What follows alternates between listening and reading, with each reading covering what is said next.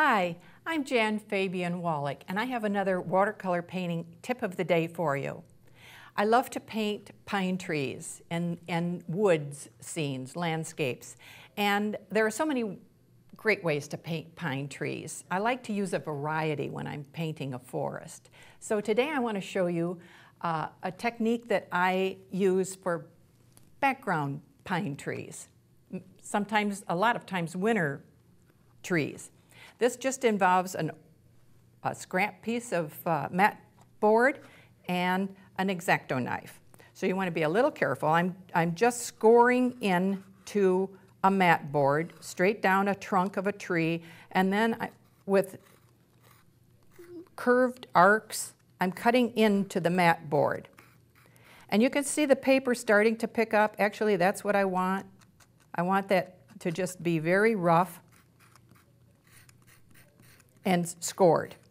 All right, when I get that done, brush it off and use a brush loaded with paint. Come back over and paint the pine tree. Just add paint. You don't have to be real careful about how you do it. In fact, I think it's a little better if you're not, because it's going to pick up some of the paint and leave some of the paint. Let's see what we've got. I'll take an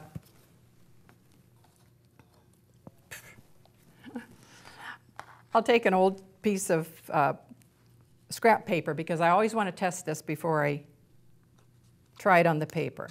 Press it down, and I've got a great image of a pine tree. I can use that same one again. I'll get a different image because there's not quite as much paint. That's a pretty good image of a pine tree. It kind of looks like it has snow on it. Here's a painting that I did using that technique. And I think you can see the variety of pine trees in the background. Adds a lot of interest. I hope you try this technique.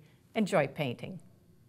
If you want to see other tips and techniques with watercolor painting used in step-by-step how-to videos, go online to artistsnetwork.tv. In the search box, type in